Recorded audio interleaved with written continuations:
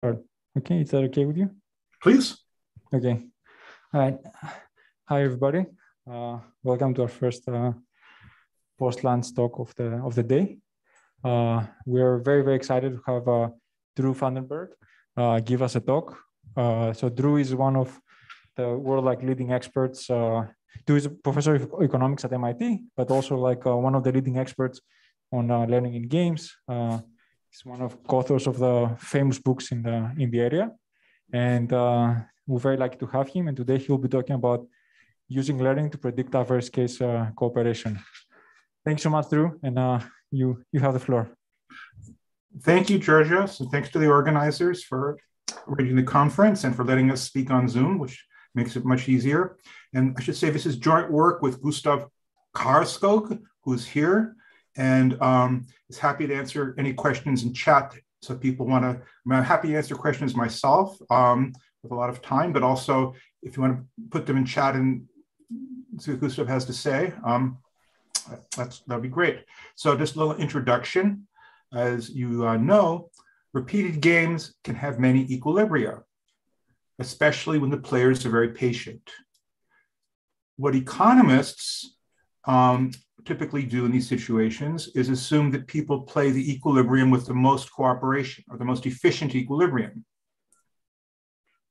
And that's theoretically convenient, but it's a poor fit for what we observe when we do prisoner dilemma experiments in the lab. So it seems important for economics to better understand how cooperation rates in the repeated prisoner's dilemma, say, depend on the parameters of the game. So it's important both for policy and also as a guide for the development of more useful theories. So the way that Gustav and I approach this is as a problem in predictive game theory, meaning we're not going to be so interested in fitting a particular model in sample. We're going to consider the problem of predicting cooperation rates out of sample using data from experiments on repeated prisoner's dilemma. When I talk about this in related work to economics audiences, I often get pushback about why do you care about predictions? So I'm happy to discuss that here too. My prior is that this audience is much more predisposed to think prediction problems are natural. So if everyone's happy with me taking that as the goal, then I'll run with it. But I'm happy to discuss that now or later. Okay, so we are going to try and fit. So that's our goal. How are we going to predict these cooperation rates? Well, we're going to write down some learning models that are very simple and stylized, but are still so complicated that we don't have closed form solutions for the cooperation rates. So for a given set of parameters of one of these models, we can run lots of simulations and see what the cooperation rates look like. And then we can tune the parameters to get the best predictions. So we have, a suite of related models. I will discuss many of them later on. We're going to focus on the simplest one, because it turns out the simplest version of the model does just about as well as anything we could come up with. And it only has 6 parameters, and we like it. So you'll see this model is super simple.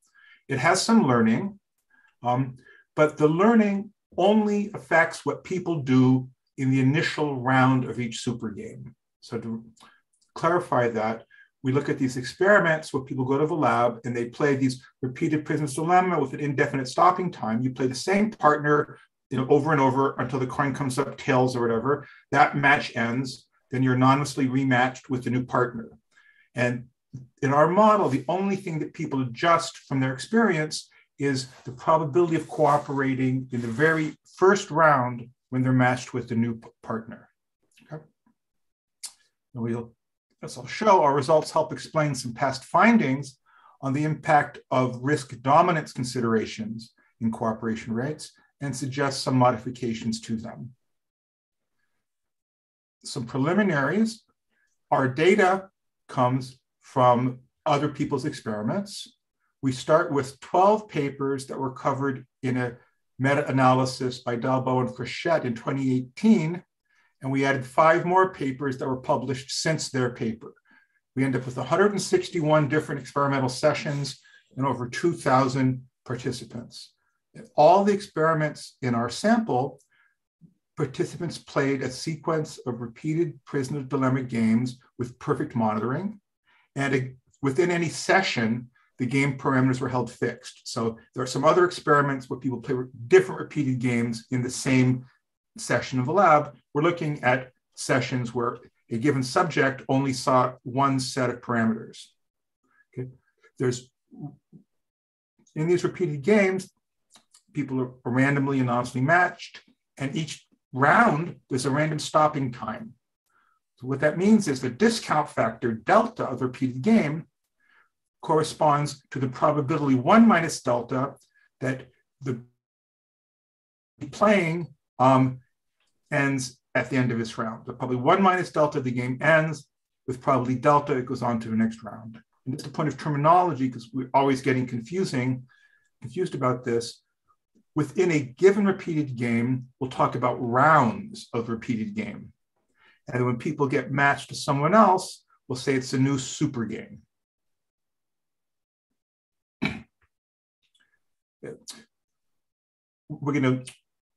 These games had, payoffs of all different scales. We're going to normalize the payoffs so that the payoff to joint cooperation is 1 and the payoff to joint defection is 0. So if the payoffs people were given were their utilities, this rescaling is without loss of generality. We're just dividing by a constant and subtracting a constant. So any prisoner's dilemma game can be written in this form. Each player has a strategy cooperate or defect. If we both cooperate, we both get 1. If row player defects and column player cooperates, row gets 1 plus G. So G is the gain from deviating on a defecting partner. And the row player gets minus L, gets the loss, okay?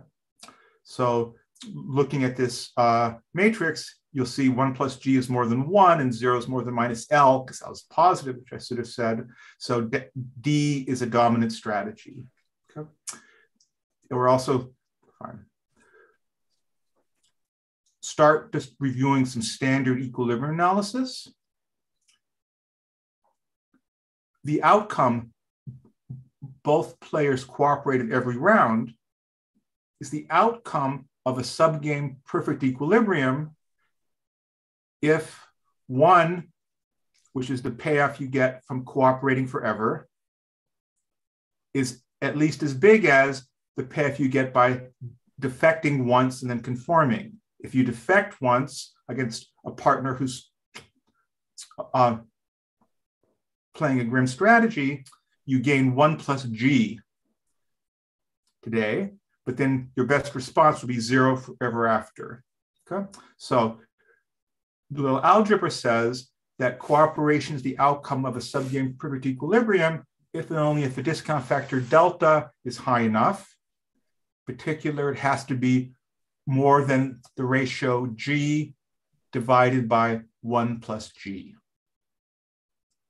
And we'll define that to be delta SPE for subgame perfect. That's the critical value of a discount factor that makes cooperation a subgame perfect equilibrium outcome. Key thing to note is that the loss L incurred when you play C and your partner plays D does not enter into this equation. Okay? Why? Because if we're starting with a hypothetical equilibrium where both people are playing the grim strategy, you never expect your partner to defect before you do. So this loss is a non-issue. Okay, so that's this standard classical game theory calculation. It'd be tempting to conclude that anytime the discount factor exceeds this critical level, people always cooperate. That would be the most efficient outcome. But there's literally no experimental support for this idea. We say little, that's being generous.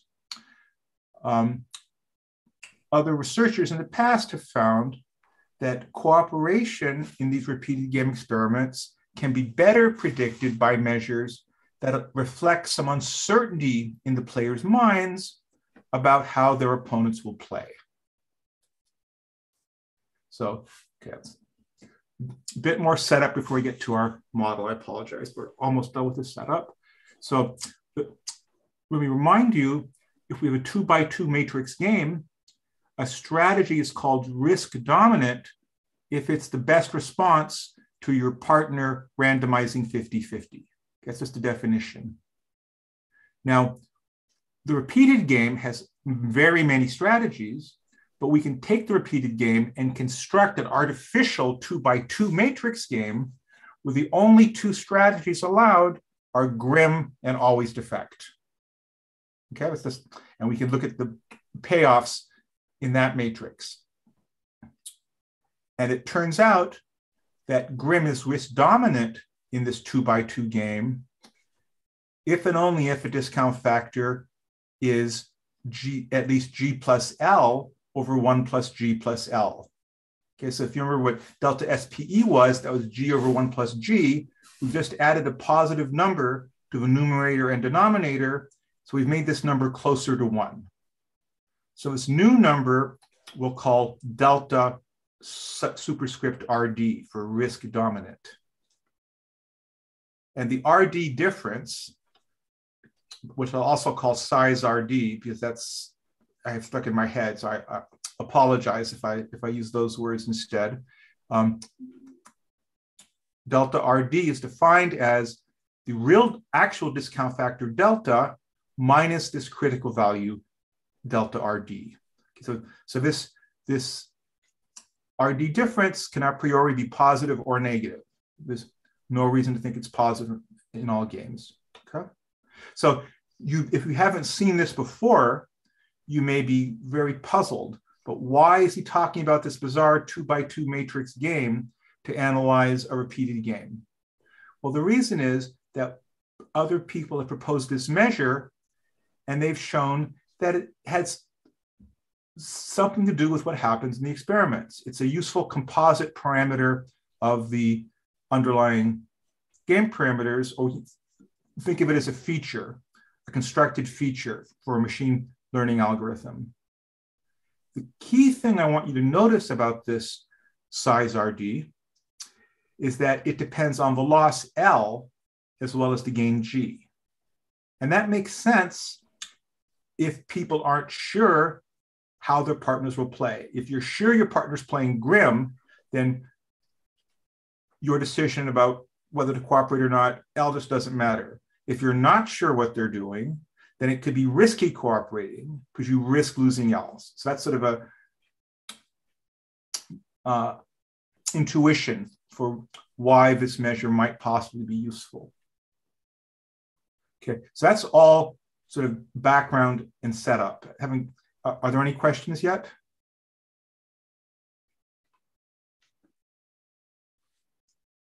Okay, so let me talk about what we do. Drew, sorry, this is Nicole. I was a little, I think I missed something basic, which was, what is this grim? In the previous slide, you said grim is randomizing over, is the best, it's a strategy is risk dominant if it's the best response to a 50-50 randomization. That's the opponent is randomizing over the action space 50-50, or the opponent is randomizing over? Exactly. Fix an arbitrary 2x2 game. Suppose your opponent only has two choices by definition. Suppose your opponent is playing each of their choices equally often. What's the best choice for you? Okay.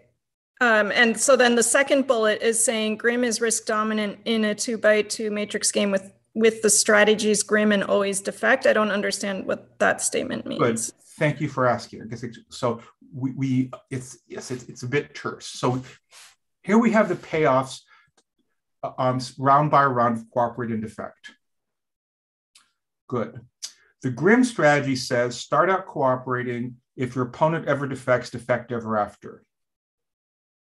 So let's construct the 2x2 matrix for grim and always defect. Okay. If defect plays itself, it gets 0 every period, so 0 on average, right? If grim plays itself, it cooperates every period, so it gets one every round. So the diagonal looks, in terms of average payoff, looks exactly the same as the matrix we're looking at. Now, what happens if an always defect player playing row meets a grim player playing, column? Well, in the very first round, row player gets 1 plus G, and column gets minus L. In all future rounds, they both defect and both get 0. So the payoff in the lower left-hand corner, in terms of average discounted payoff, for the defecting player, it'll be 1 plus G times 1 minus delta. And for the column player, it'll be minus L times 1 minus delta. So that's how we build so we specify these two strategies. We see what happens when they play each other. And then we look at this as a 2x2 matrix game. Great, thanks. I can see now there would have been time to spell out this matrix, but I didn't. So thank you for asking. Any other questions? Perfect. So anyway, this whole thing is just to motivate this measure, the RD difference, which we're going to use as a feature in our prediction tasks. It's just explaining where it comes from. So we're going to consider two kinds of prediction tasks. One is the average cooperation rate in a whole session, which in a sense is what we really care about. And the other is predicting the time path of cooperation. How much in the first round, how much in the second round, how much in the third round. One reason that we care about predicting time paths is that's going to let us extrapolate to what cooperation,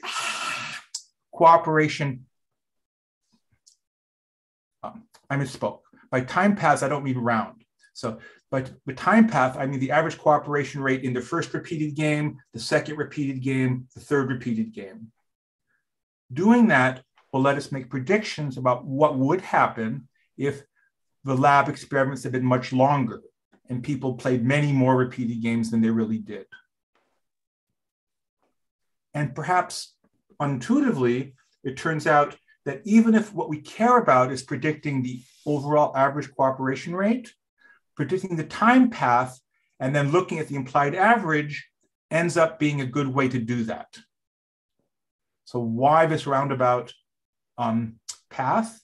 Well, because if we're predicting the cooperation level in a session, each of our sessions is a single observation. If we predict the time path of cooperation, a data point is the average cooperation level round by round throughout the supergame. So I said we had a bunch of different learning models. I'm going to focus on the simplest one we call IRLSG for initial round learning, semi-grim. So the initial round learning means that learning only matters for what happens for when people are rematched. So at the very initial round of each super game, that play will vary with their learning. In all other periods, other than the initial round, play is determined by what's called a semi-grim strategy.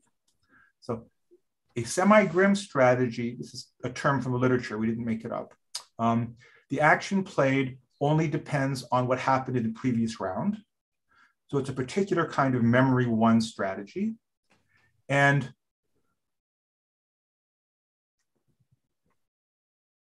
okay, why is interest in the semi-grim strategy? Well, past work has found support for the idea that most people do use memory one strategies.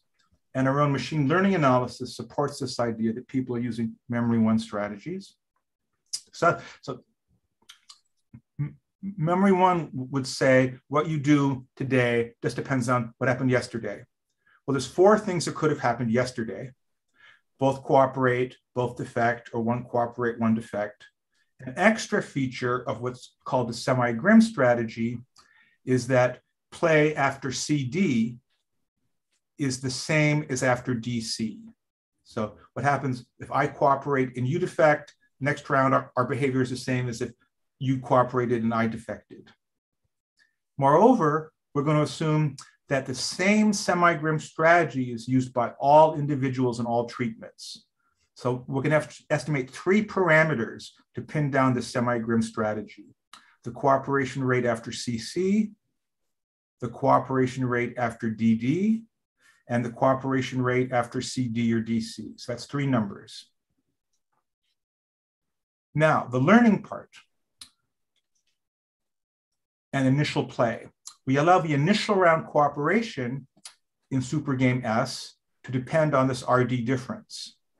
And we allow it to depend on each individual's I's past experiences, EI. That's where the learning comes in.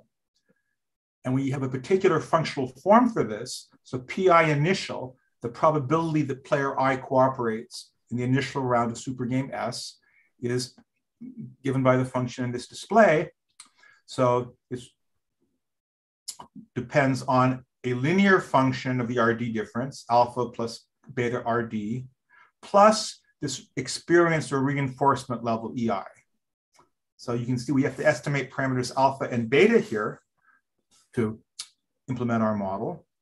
And then there's a final 6th parameter is the strength of reinforcement. So EI of S, okay, is going to be EI of S minus 1, what the old experience was, plus lambda times what you pay off VI that you got in period S minus 1 times AI, where AI is -1 if you play defect in the initial round of the last super game, and +1 if you played cooperate.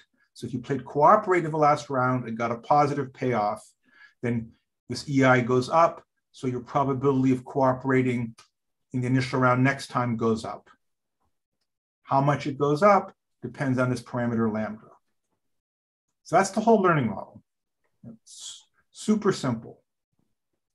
And it's too simple to be a great model of any one person's play. But do people at least understand what it is?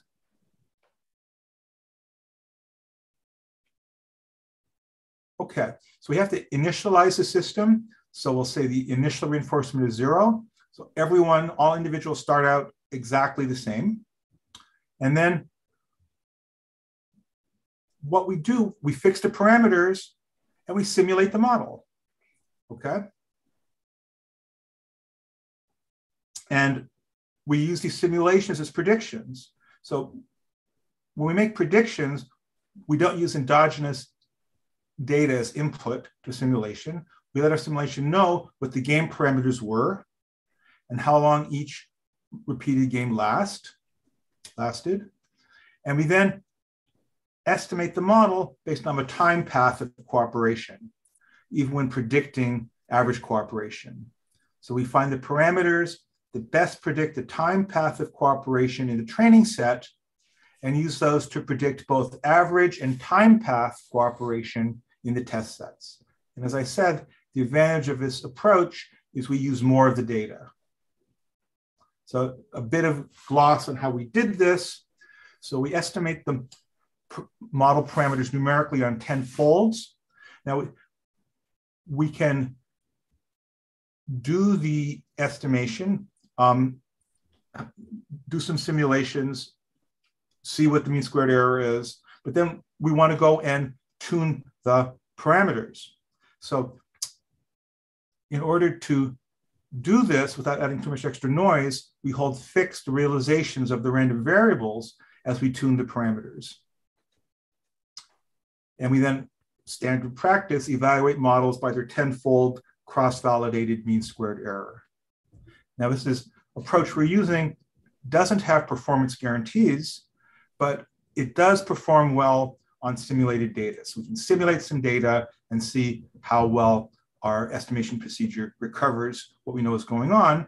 And in particular, it can distinguish data that was generated by our IRL SG model from data generated by a popular model in the literature, which is pure strategy reinforcement learning. An important point, we say cross-validation, there's lots of different ways of splitting the data. Our trained test splits are on the level of a session. So we predict play in a given session using only data from other sessions. We think it would be cheating to use to fold in data from this session into both a test and a training fold. Okay, so that's how we estimate the parameters. But then we'd like to have a sense of the stability of the estimates. We want standard errors of the estimated MSE. And so we do 10 different 10-fold cross-validations. So we have 100 different mean squared errors, and that's how we calculate this standard deviation or standard error of the mean squared error. So I told you about our learning model, and we can see how well it does. We want somebody to compare it to its performance. So we also used various machine learning algorithms and ordinary least squares. And we actually being Gustav, tried a number of different approaches: lasso, support vector regression, gradient boosting trees, and other things that didn't work well. And he implemented this in Python. Okay. And the hyperparameters will matter, like when we do the heterogeneous models of different types that haven't even gotten there yet. Okay. In order to do this machine learning exercise, we have to feed the algorithms some features. So for average cooperation, we use this RD difference, which is a composite parameter. The raw parameters delta G and L, the total number of rounds played, the total number of super games played, an indicator function for whether size RD was positive, and summary statistics for the difference between the expected and realized super game lengths, right? Because if delta is 7/8, then you expect the super games to last 8 rounds on average, but some will last more than 8 and some will last less. And that variance could matter, so we include that. And some interaction terms. Because, obviously not all possible interaction terms, but a number of them. And this little tab that says details is signaling that if people want to ask questions about this either now or in the chat and discussion later, there's some extra information that I'm skipping over for now about just what these features were. When we predict time paths, we add the current super game, current round, and an indicator. This is an initial round. Okay, so these are features we thought made sense. Again, this is more bullet point for an econ audience than a CS audience. Point being simply that with finite data, you can sometimes really help the machine learning algorithm by feeding it the right kind of features, using domain knowledge to craft features. So we crafted the features that we thought were good. Of course, we can't rule out that there's some other features we could have put in that would have made things much better. If anyone has any ideas, you can let us know. So what happens? Suppose our goal is to predict the average cooperation rate. Well, so the monkey score is that let's predict all repeated games are the same, predict the average cooperation rate across all of our data. If you do that, the mean squared error is 0.05. A simple thing that was already in the literature is just to do OLS on this RD difference. And you can see that does much better than predicting constant cooperation. And that's in part the justification. The reason for looking at this RD difference in the first place is people had already found that it seemed to have something to do with what was going on. The support vector regression does even better than OLS with a mean squared error of 0.145, but our IRL SG model does even slightly better than SVR, which was the best of the ML algorithms. So why is our model doing better than the machine learning algorithms? Well, we think it's because our model better predicts what happens when the realized supergame length is longer than expected. So our model predicts there's more cooperation when the realized supergames are longer than their expected value. Why do we think that's what's going on? Well, we gave both the machine learning algorithms and our model the data of how long each supergame actually went. If we take that feature out from both of the methods, they have the same prediction error. So that's pretty, seems like pretty conclusive evidence that that's what's going on. So let's look a bit at the actual and predicted cooperation. So we sort of arbitrarily grouped all of our repeated games by their RD difference into 5 groups. The bottom purple group is where the discount factor delta is below the critical delta SPE, so there's no cooperative equilibrium. Again, the solid purple line is the actual cooperation rates, supergame by supergame, in aggregated over all the experiments with delta less than delta SPE. And the dotted line, the dashed purple line, is our predicted level. So they're both kind of declining. The next line up, the blue line, is where the discount factor delta was above delta SPE. So there is a subgame perfect equilibrium with cooperation, but delta is less than this risk dominant level. And here too, we see that the actual cooperation trends down, and our model predicts it trends down. The top 2 curves have higher values of the highest values of the RD difference, and both the actual and predicted cooperation trend up. And this third middle region, where the RD difference is positive but small, both the predicted and average cooperation are pretty flat. Okay, so that's a summary of what we see.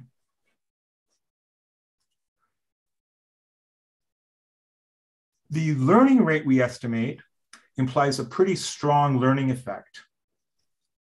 In particular, it implies that about 88% of the between treatment variance in the cooperation in the initial round of the very last supergame of the session is driven by learning and not by the RD difference. So this is I think, an interesting figure. It may take longer to parse. So on the horizontal axis is the RD difference. And on the vertical axis is the difference in payoff people got, depending on whether they cooperated or defected in the very first round. And you can see that cooperating in the first round turns out to be linked with low payoffs when the RD difference is negative, and it's linked with high payoffs when the RD difference is positive. So that fits with this idea that initial round cooperation is reinforced when the RD difference is positive and reasonably large. So each dot in this graph, I should say, corresponds to one experimental session. So there are many sessions with particular values of this RD difference.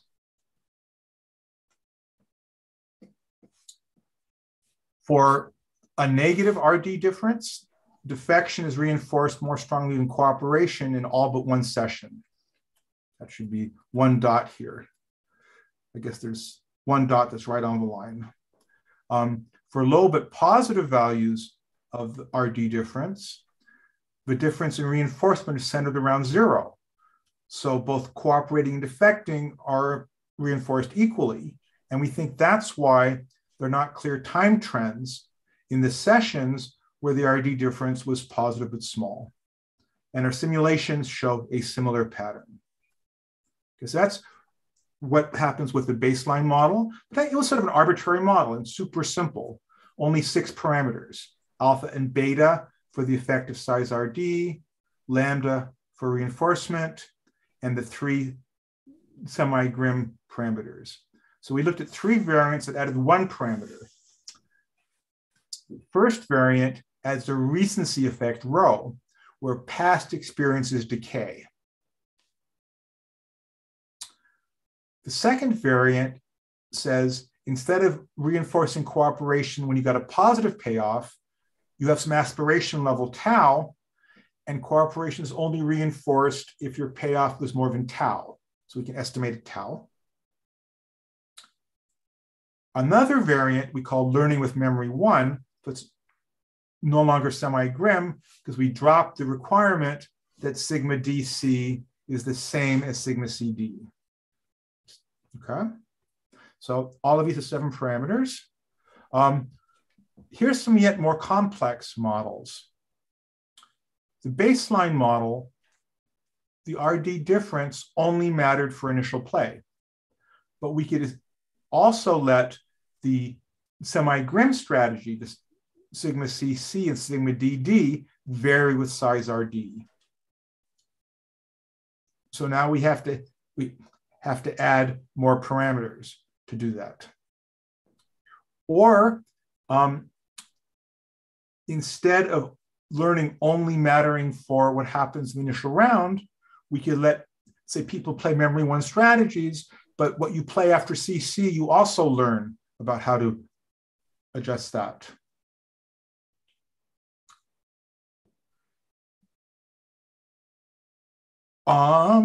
Or we could say there's a separate learning rate for initial round actions and non-initial round actions. So we can keep on adding more and more parameters. Okay, so that's just adding parameters. Another thing we explored, so our baseline model, all agents start out the same. We could have a model where there's 2 types of IRL SG agents. So there's both type of agent use the IRL SG agent, but they have different parameters. Okay, so now we have 6 parameters for agent A and 6 parameters for agent B, and an extra parameter that says the shares of agents A and B. Okay. And this is inspired by the literature a bit, we could have 2 types of agent.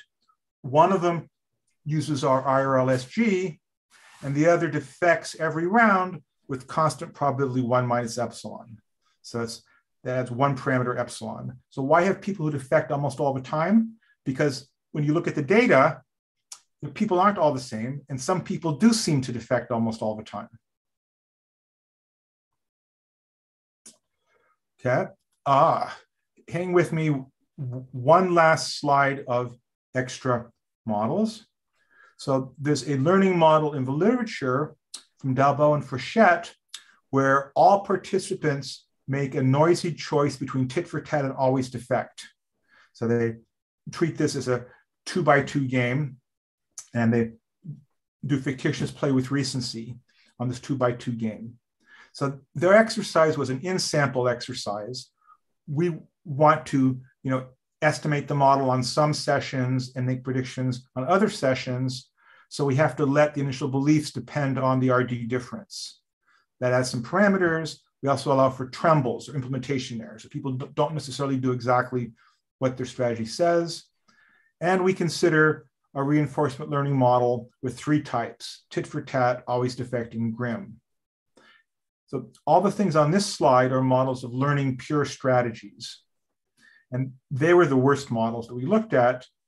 The more flexible models we looked at did a bit worse than our baseline model. So you can see that the top 3 models are pretty bad. And in fact, the pure strategy belief learning models do worse than OLS. The reinforcement learning does a little better than OLS. Then come a bunch of variants of our baseline model that add more parameters. Okay, so all these things have to have better in-sample fit or no worse in-sample fit, but they actually overfit and have worse cross-validated error. And the only thing we could find that looks even marginally better than our baseline IRLSG is to have two types of IRLSG. Okay, I should talk a little quicker. Sorry, I have a question. What do you mean by two types? Oh, so good. Good, thank you. So that's on the top of this slide. So we assume every agent in the experiment is either a type A agent or a type B agent. Both type of agents follow this IRL-SG model that I described before with 6 parameters. But type A agents have one suite of these 6 parameters, alpha prime, beta prime, and so on. And the type B agents have a second suite, alpha double prime, beta double prime. So it's everyone's using the same basic learning model, but some people have the parameter set 1, some people parameter set 2. It's always the case that a parameter type A meets a parameter type B, right? Or never? No, not at all. It's a homogeneous population. People are anonymously and randomly matched. So it's not that A's are playing B's. It's people are playing people. We're going to estimate. So we don't know for sure who's an A or B. We're going to see what we do is estimate a mixture model. So we say, there's a fraction of people are A's, a fraction of people are B's, and then let's compute, the error as a function of its fraction in the parameters and look for the ratio of the numbers that minimize the error. Okay, thank you. Yeah, it's in applied macroeconomics, they call these mixture models. They're used a lot in labor economics. Any rate, so it did a bit better than our model, but not so much. So we want to know what happened if the experiments ran longer.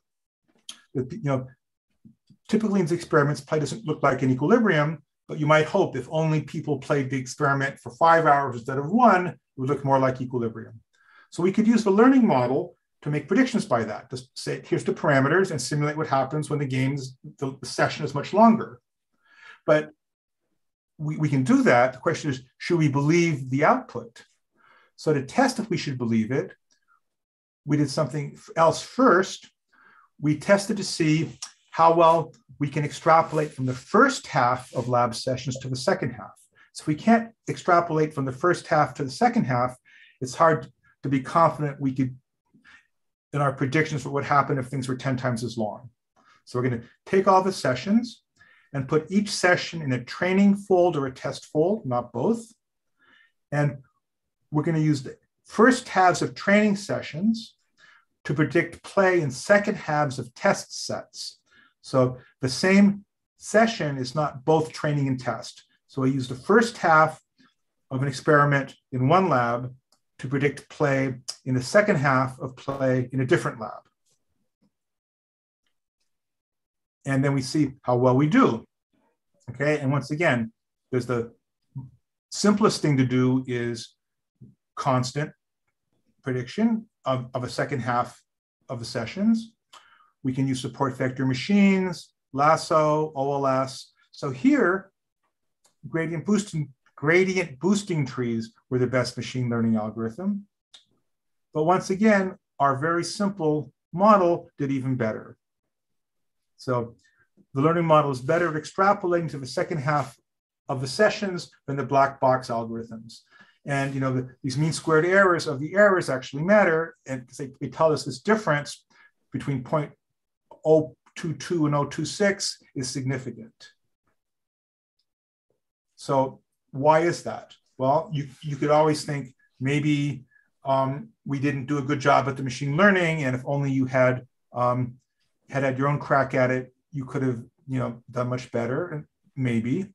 But also it's sometimes the case that a more structured model that encodes some intuition or domain knowledge can better extrapolate to related problems. And that's what we think is happening here.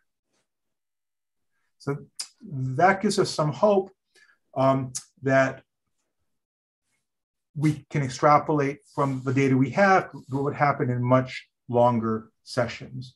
And we do that, we see very wide 90% confidence intervals for the cooperation rates for intermediate values of the RD difference. So here's some plots here. They're very small, I apologize. But what we did is we simulated many populations, long past any time we have data.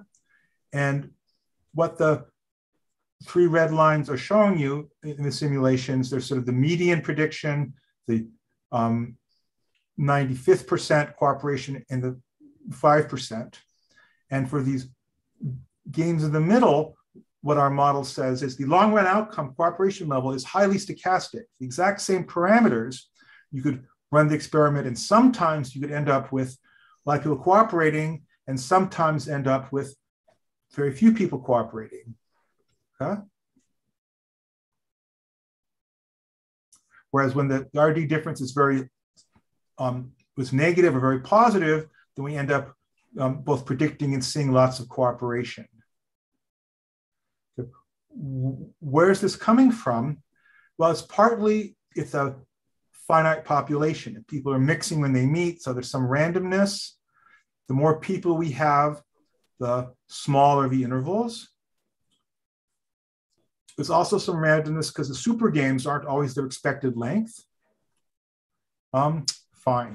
So that's the summary of what we've done. I'd like to wrap this up fairly quickly because I have a few more slides we'd really like your feedback on about some work we hope to do and haven't yet done. So the summary of what we've done so far is the key to predicting cooperation in a given match is predicting play in the initial round.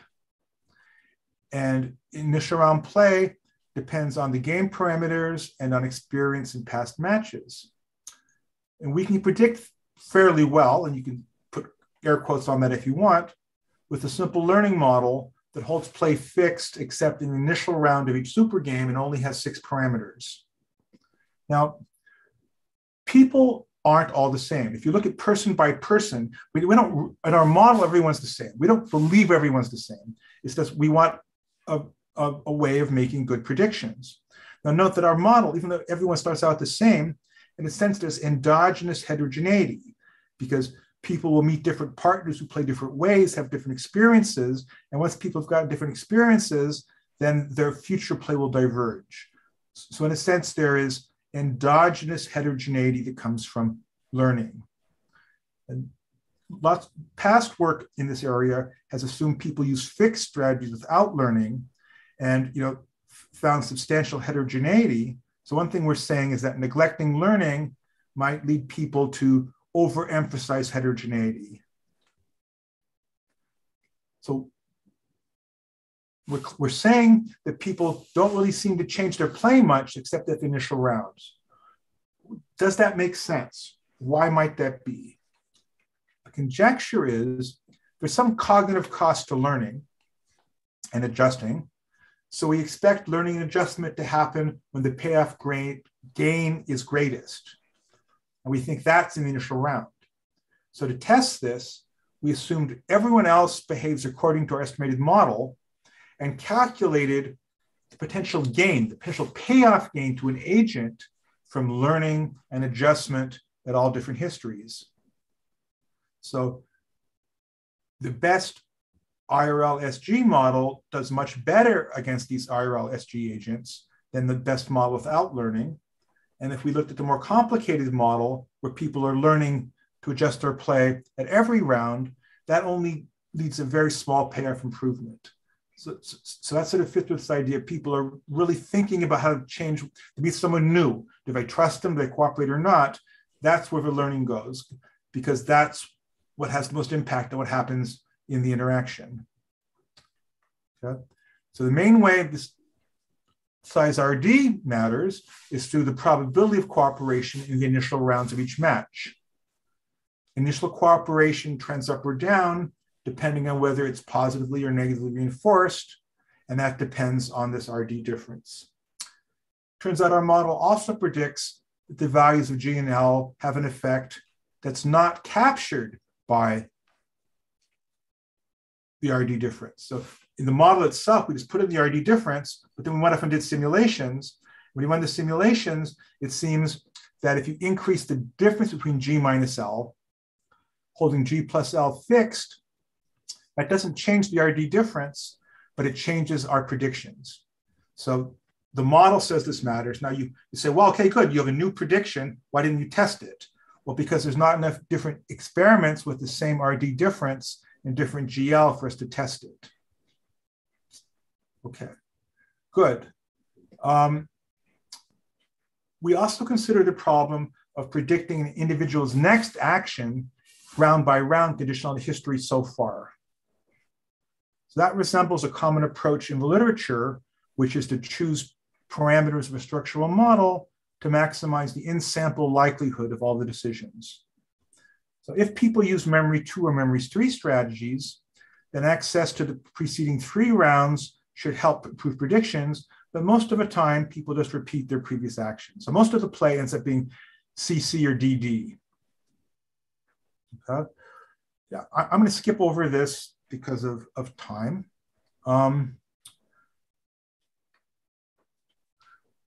Yeah, should I? So we have this one step ahead prediction thing. We did it various ways. I think the details are maybe not so important, and neither are the numbers. But here's the thing that is maybe worth noting. We can try and predict play round by round, but that gives us very noisy and unstable predictions of average cooperation. And the reason for that is that the individual actions are easy to predict. So a naive model of do we did yesterday has an accuracy of 87%. The best model only 94%. Some actions matter a lot more for predicting the time path, the initial round actions. And that's not captured by these models that try and fit the action every period. Okay.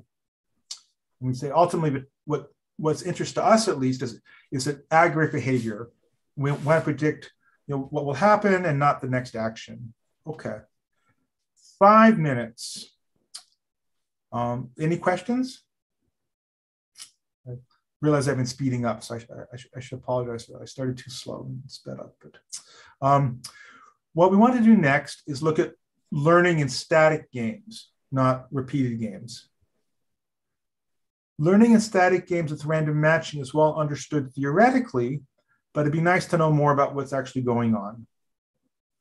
The existing experimental literature employs a method like this one step ahead prediction task repeated games. What will happen the next time people play? A number of papers have pointed out there's a problem with trying to estimate individual level learning models in these settings. Low power and biased estimates. So again, to compare what's going on, people playing the same static game over and over, being rematched. They're not playing the same partner, we're not playing a repeated game. So if we estimate if you get these very noisy estimates of individual learning models and use that to simulate populations, the generated time paths we think are unlikely to closely resemble the actual time paths. So we have work that we're just beginning with Eric Moline that will extend this idea of predicting aggregate time paths to study populations who play a static game with anonymous random matching. And we're going to again simulate many populations and see what learning model best matches the observed time paths. So one thing we could do is look for models that minimize the mean squared error, which is what we did in the paper I've just been telling you about. But we think the time paths here will be more complicated, and we think it might be better to use a different method, like approximate maximum likelihood. So we're going to try and do that. There's been a lot of experiments on repeated play of static games, but not on such a wide set of games, and not all the data from these past experiments is publicly available. So we're going to get some new data as well. So that's kind of the the plan going forward. And that's what I wanted to tell you, but we have lots of time for questions and discussion. So thank you very much.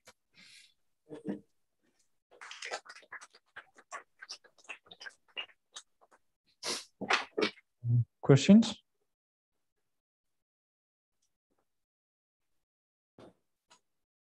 So I have a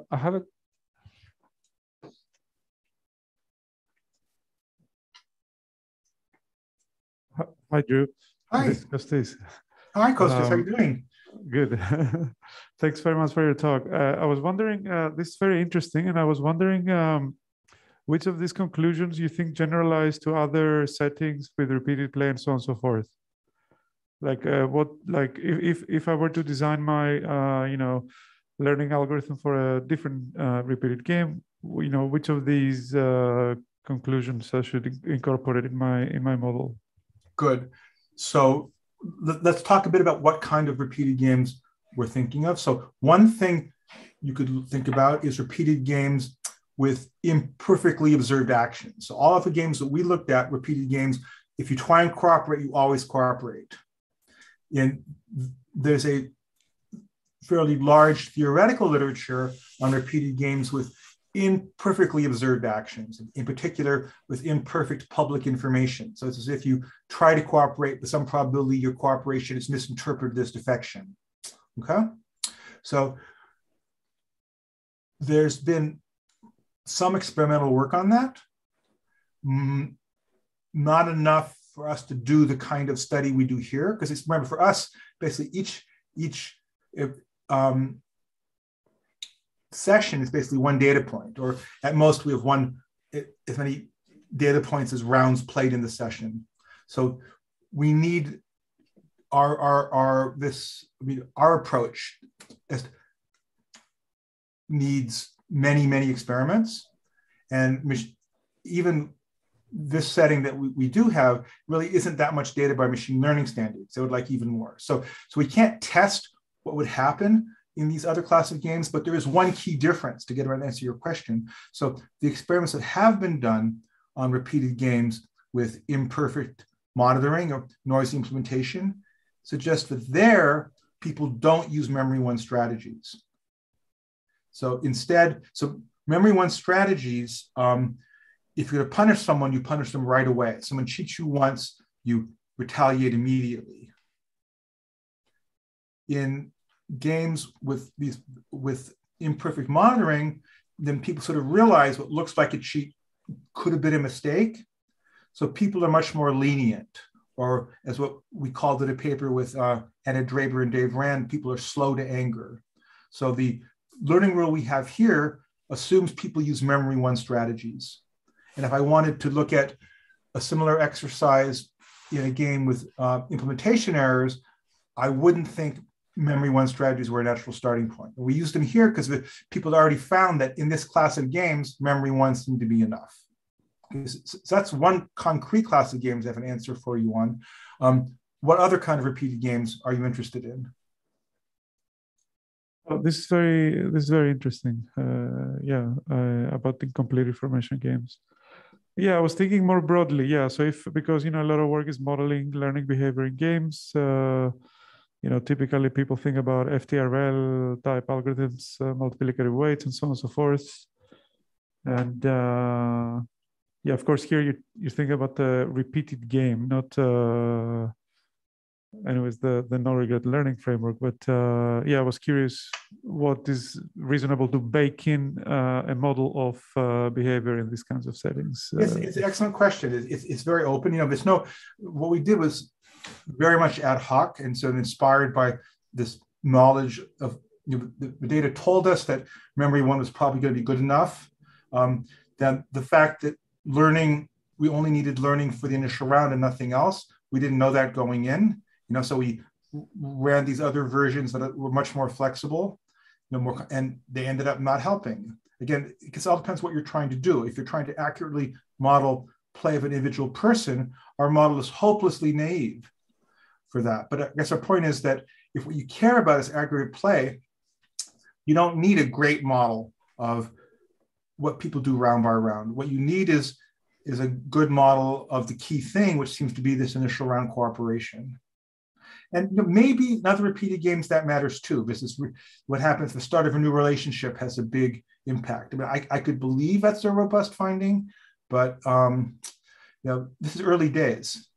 At a higher level, the thing that I think carries over, that hoping some people in this audience might like enough to pick it and run with it, is to view this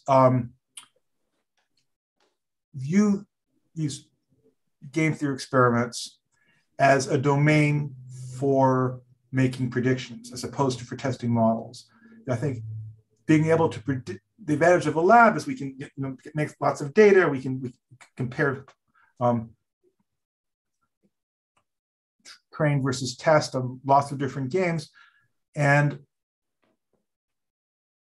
having models that predict reasonably well seems like a first, seems like an important, it's not the only criterion, but it would make me feel much better if we were better able to predict what happens in games. That seems like a good goal. And it's a surprisingly hard sell to economists, but I'm hoping that the computer science community will find it a more natural objective. Drew, I really enjoyed the perspective here that at least was novel to me, that what you care about is not predicting how people play or how they think about how they play or understanding how individuals interpret games, but rather how the aggregate society behaves. I just finished listening to a podcast about ants, which kind of made the same point. Like you can't tell what any individual ant is going to do, but you know what the hive does. And I think this is a very powerful sort of perspective. I'm wondering how, is this really what we want to be doing? Is this the salient thing that we should understand? Sure. It's not the only thing we want to be doing. I think it'd be great if we could, really understand exactly how people learn in games and so on.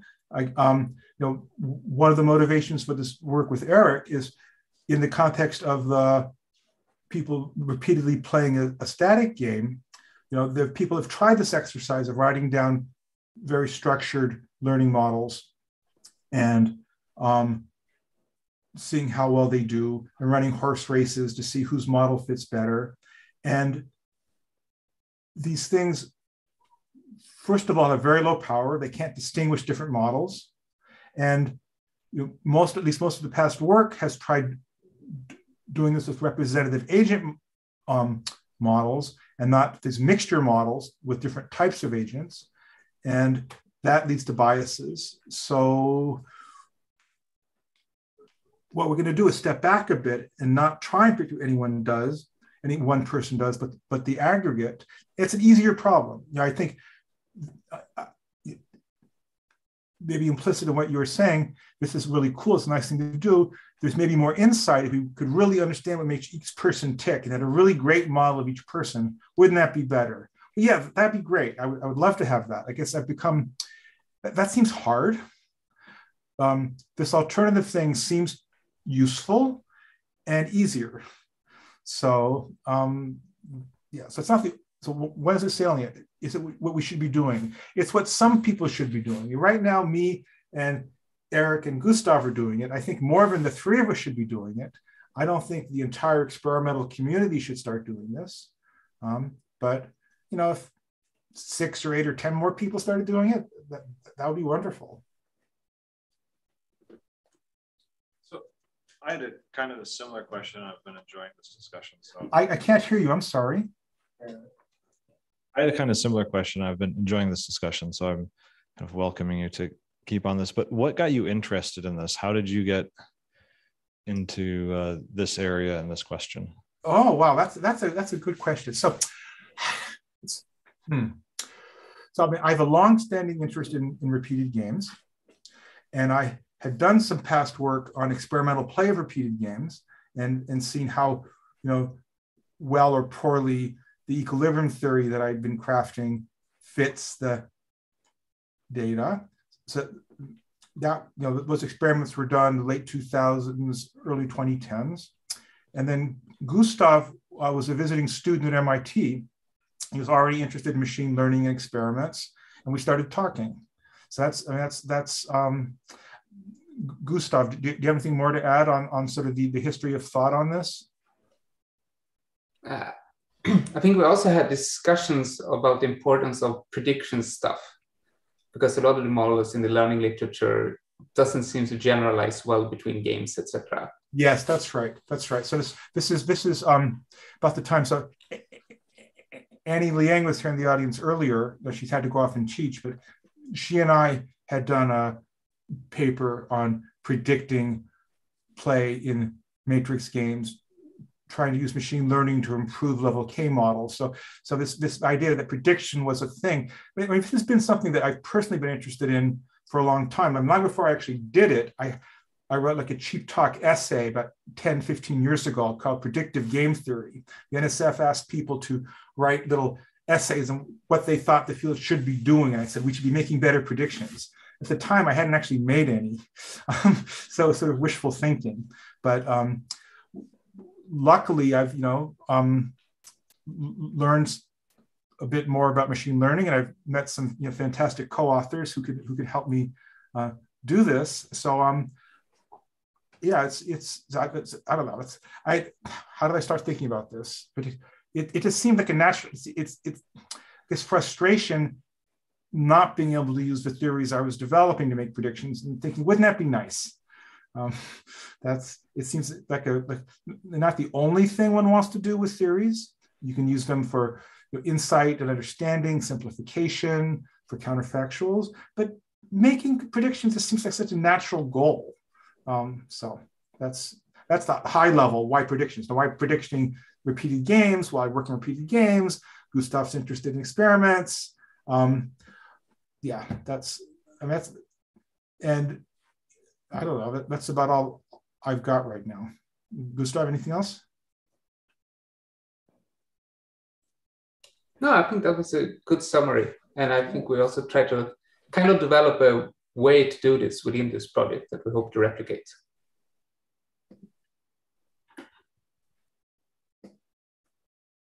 Okay, I have a slightly different kind of question, I think. I believe in the results you ran a mixture model with like 2 different types of agent. I was wondering whether you ran like, K agents, like K different types of agents, or whether that would, produce better results out of sample. Obviously, it would produce better results in sample.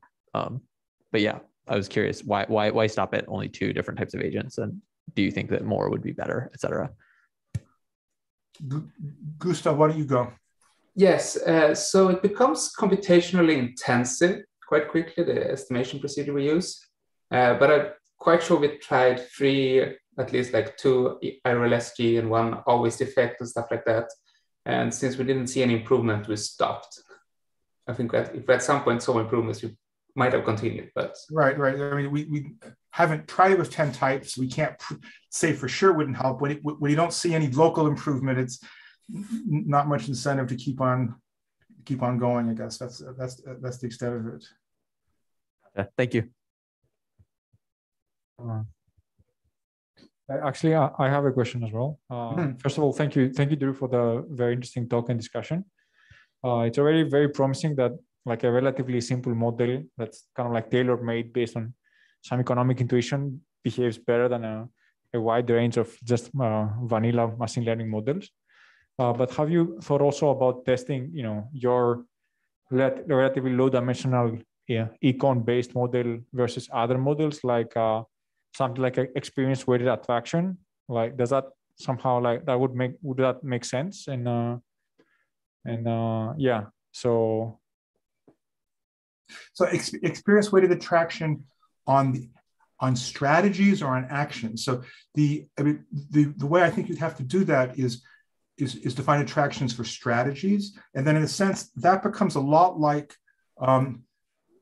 some of the pure strategy models we tried. So I mentioned a reinforcement learning model where people play tit for tat, always defect, and grim. So that's, you take these arbitrary 3 strategies and reinforce those. So EWA is, I mean, it's more flexible. It nests reinforcement learning. It also nests fictitious play, but we weren't finding the more flexible models were doing better and better. So we didn't actually try we could do EWA on tit for tat, always defect, and grim, and haven't done it. I really see no reason to think it would do better. I mean, they're just a side note. The most of EWA work that's been done, at least work that I know, was on a representative agent model. And one of the points of these critiques of this literature that I want to very quickly, the Wilcox paper, I think in particular, says, well, if you have heterogeneous agents, different types, but you estimate a single type agent, single type model, then you will mistakenly, even if people are doing fictitious play with different parameters, you will think it looks like EWA, because what you did, so this regret ends up capturing, it's a bit complicated.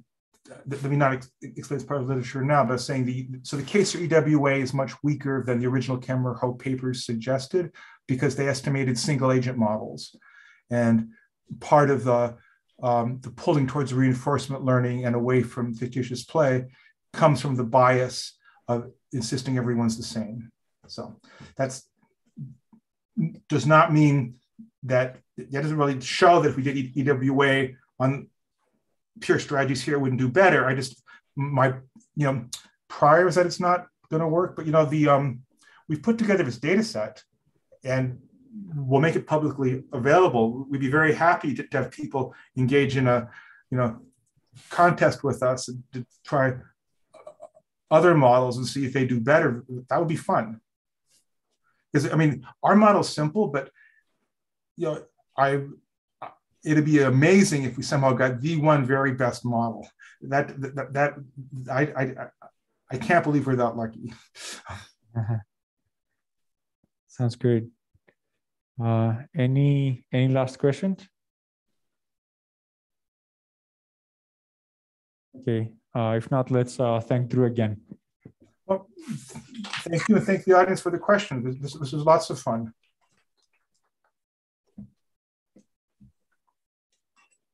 Good. Well, I'm going to go have dinner now. So